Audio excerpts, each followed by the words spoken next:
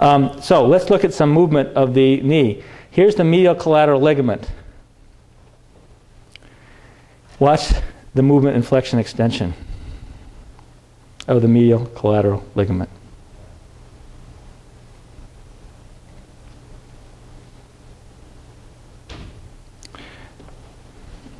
Okay. Here's the lateral collateral ligament. And you can see that the movement of the femur on the tibia, and also look at the ligament moving forward and back, and look at the whole movement of the whole joint here. You can also watch the patella and the patellar tendon. We'll just do that one again. Maybe watching the patella and the patellar tendon sliding in that fashion. See how the patella slides in the groove there, intercondylar space, intercondylar groove. Here we have the patellar motion from above during flexion and extension. And you can see it slides in and out of that groove. Normally it should stay right in its intercondylar space. These are the primal pictures slides.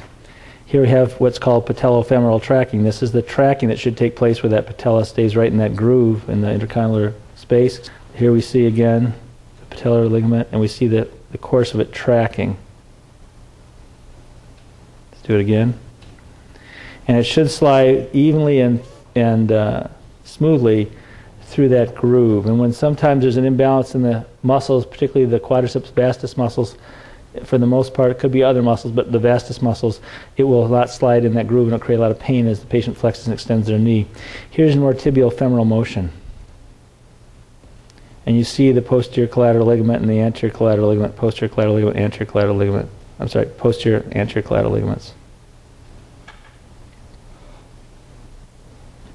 And here we see another one. These are so cool, I just thought I'd put them all in. You can see the collateral ligaments.